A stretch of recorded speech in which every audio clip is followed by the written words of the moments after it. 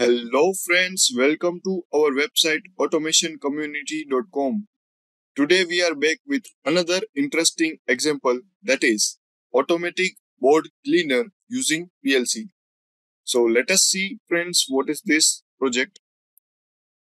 So here I have drawn one HMI screen for your better understanding. So this is one board, and if we want to clear whole board at one time, then what we will do, we will use this slider to move from one side to another. Assume that initially this slider is in left side. So this left side limit switch is sensed and it is indicated as limit switch is on. And now we write something, and after that, if we want to erase this, we will press the clean button. So what will happen? This slide will start moving towards the rightwards. Let us assume for moving this slider to right, it is in forward direction. So here in the HMI, it is indicating that motor is running in the forward direction. So as it moved from here, now this sensor is not pressed. So this limit switch will be unpressed and it will act as off. Okay.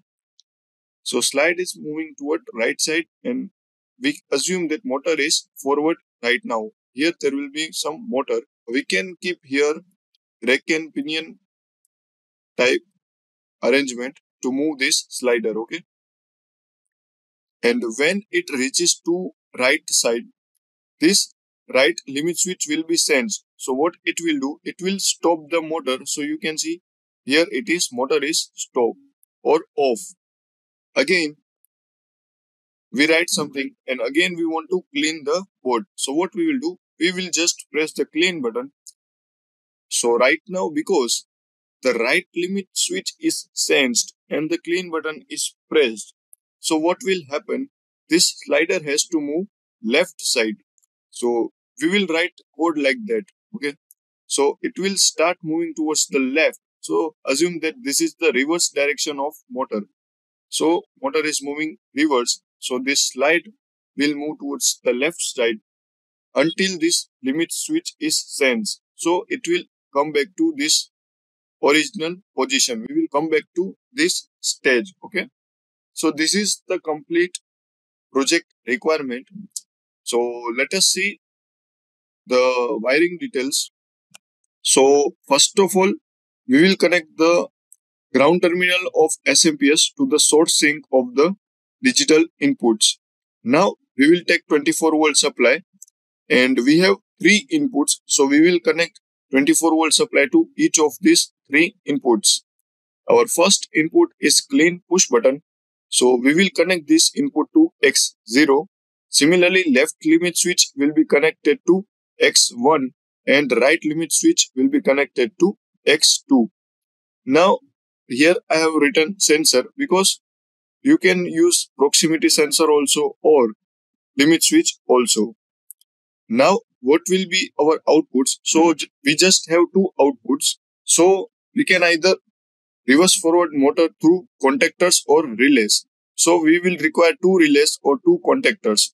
So basically, from the digital outputs of PLC, we can energize the respective relay or contactors.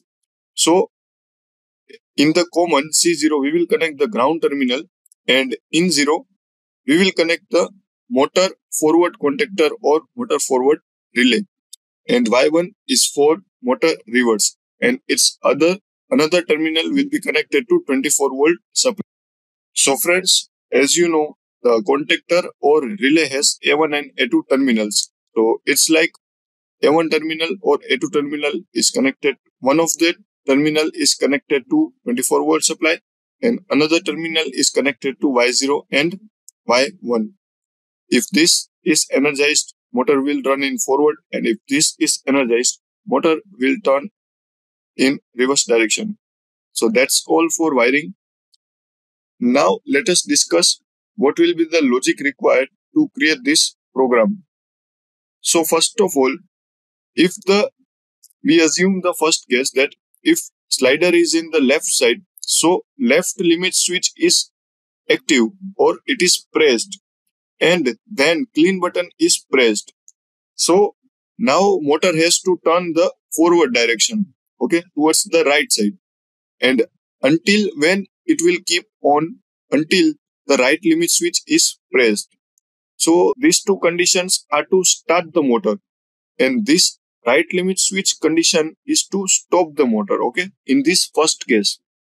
Now next time what will happen, our slider is already in right side, so right side limit switch should be active. And now if user press the clean button, if these two conditions are met, then motor will start in reverse direction, and it will remain start in reverse until the left limit switch is sensed. So in this case, left limit switch is stopping the motor, and these two conditions are to start the motor. Now we can also keep two buttons, one button for moving the motor in forward direction and another button for moving the motor in reverse direction. But sometimes we can do cost savings or like that. So here we have used only one button. So just by pressing the one button, how we can forward and reverse the motor. So for that we have here used ALT, that is Alt command. What this command does, whenever you press the button, it changes the state of desired bit. So one time if you press this button, it will turn on the forward bit, and another time you press this button, it will turn on the reverse bit. So actually it is just on off one bit only, but by using the NO and NC of that bit, we can turn on this forward or reverse contact. So these things will be more clear to you while doing the ladder programming. So without wasting the time, let us start our ladder programming. So friends, now I will open my ISPsoft software from here. So let us click on the new file and write the name of our project.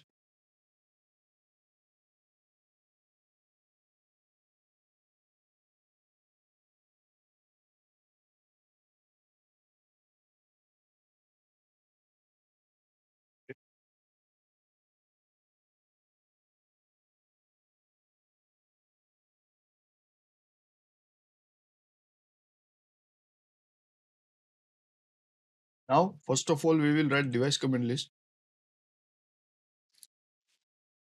So X0 is our clean button.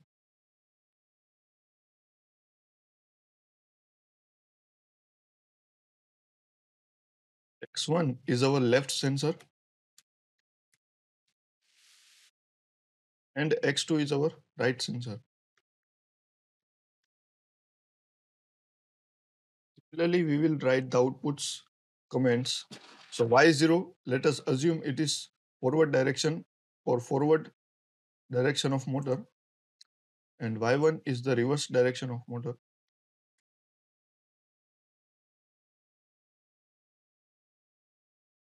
Now just close this, right click on the programs, click on the new file, click OK. So let us maximize this and zoom it from here. So our first network comment will be alter the current state. When I clean the clean button, it should alter the state from forward to reverse and reverse to forward. So for that, we will insert contact from here, or there is another way also that I will show you later.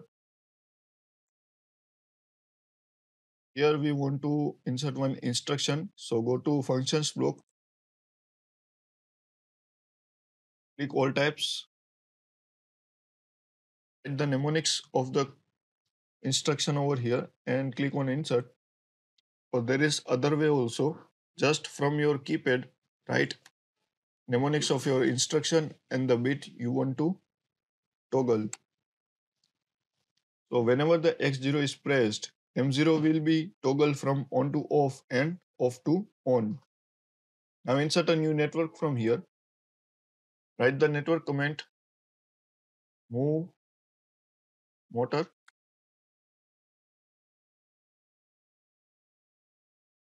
forward.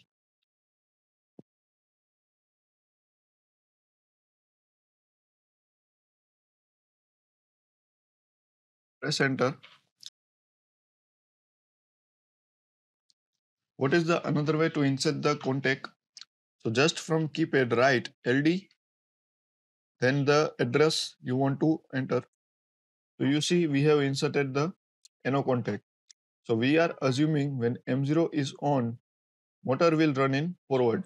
So here we want to insert one output coil. So that also you can insert from keypad only. Just write out and then the address I0. You see we have inserted the output coil. Now this is the condition to start the motor in forward, but we have to also insert the condition to stop this. So whenever the right sensor becomes on, at that time it should stop. So here we have to insert the NC contact of X2.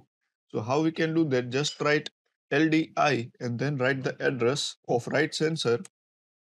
So you can see we have inserted the NC contact. Whenever the X2 is on, its NC will lose the continuity, so it will stop the motor. The same network we will make for reverse motor.